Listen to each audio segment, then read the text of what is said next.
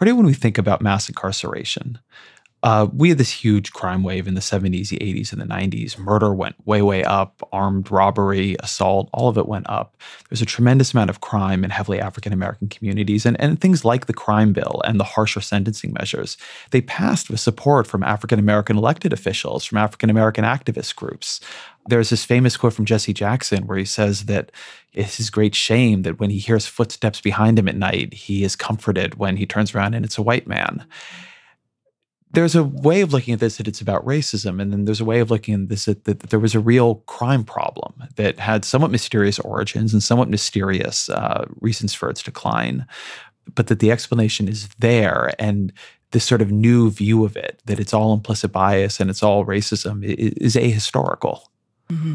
So just to make sure I'm understanding your question, you're saying the new view is that it's implicit bias. That the conversation we're having does not account for the context in which a lot of these bills were passed. They were passed with a lot of support from the Black community. They were seen as protective of a Black community that in some ways was under-policed, and that was often the victim of huge, huge crime waves. And so there can be a version of this where it looks like it was all done unto, but there was also agency here. How do you think about that? How do you think about that? This is what I think about that period. You're right. A lot of the crime that was going on in predominantly Black communities, right? The drug crimes, the violence as a result of those drug crimes were going on in Black communities. So you had the Black Caucus when that terrible crime bill was passed, supporting it. Because they thought at the time that they were doing something to protect the Black communities. I think the problem with that crime bill and so many of those crime bills that were passed even on the state level was that they were passed without any information, without any evidence, without any hearings, right? So the problem with these bills was that there was no research done to show what would be the impact of passing these bills on those communities, right?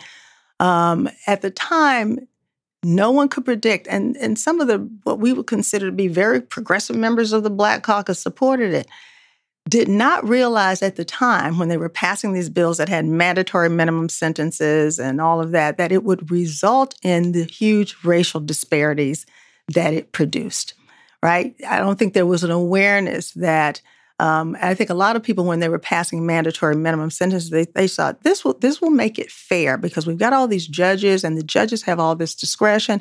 And when there's a white defendant before them, they're giving them a break and they're not giving a Black defendant a break. Now everybody's going to be treated the same. And so this is going to bring equality and it's going to bring fairness. So you had sort of this weird alliance between people on the left and the right saying, for different reasons, deciding they wanted these mandatory minimum sentences as well. What happened was it didn't get rid of discretion. It simply transferred that discretion from judges to prosecutors. And now prosecutors could decide, as they always had, but now they had even more tools and more ammunition to do this, whether to charge and what to charge the person with. And the plea bargaining power, which we haven't talked about at all. Prosecutors, when they decide to charge, they also have the power to offer what's called plea offers. And right, so they have a tremendous amount of discretion, so they can pile on all of these charges, these mandatory minimum offenses. A defendant facing 10, 20, 30 mandatory years in prison to life, maybe more, is of course going to feel incredible pressure to get out of that. And so a prosecutor will say, I'll tell you what, I'll drop 3 of these 10-year mandatory minimums if you plead guilty to 1. A person facing that kind of time is, even if they're not guilty or even if they have a defense, they're probably going to take that plea because going to trial is risky business. If they go to trial, they'll be convicted of all of those offenses and they'll spend the rest of their lives in prison. This has happened. There's so many stories about that happening. And so what happened was the power was transferred to prosecutors. They would make these plea offers. 95% of all cases in our criminal justice system are resolved by way of guilty pleas. People think all these trials are going on. They're watching Law and Order and seeing trials. And there's not a lot of trials going on. There's a lot of people pleading guilty because they're facing these incredible, incredible amounts of time in prison. So my point is this. I think it happened at that time because no one could predict where we would end up.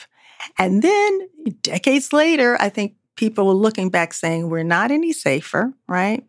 People Well, don't hasn't feel crime dropped a lot? crime has dropped, but if you talk to criminologists, they'll tell you there's a real complicated mixture of reasons why crime has dropped. It's certainly not just higher sentences, and most will tell you it's not just this. It's a combination of economic reasons, the economy, a lot of different reasons come together because crime goes up and down, if you look historically. And there's complicated reasons for that. But if you look at, just mandatory minimum sentences, no one will tell you that, that's why crime dropped, especially when you look at all the negative consequences as a result of that, right? Lives being thrown away for years, the collateral consequences, families being destroyed, people not being able to reenter society. So if you look at those, all the harms, certainly there's no comparison. So I guess my point is that people are now looking back, and you had President Clinton not quite apologizing for his role in the crime bill, not quite enough of an apology, but acknowledging that it was a mistake. You had Hillary Clinton saying that. But you also have African-American legislators who now are looking back saying that was a mistake. And that's why when legislators pass these laws, they need to be careful to look at the impact, the racial impact of it and other impacts as well. And that didn't happen. And now we're paying the price.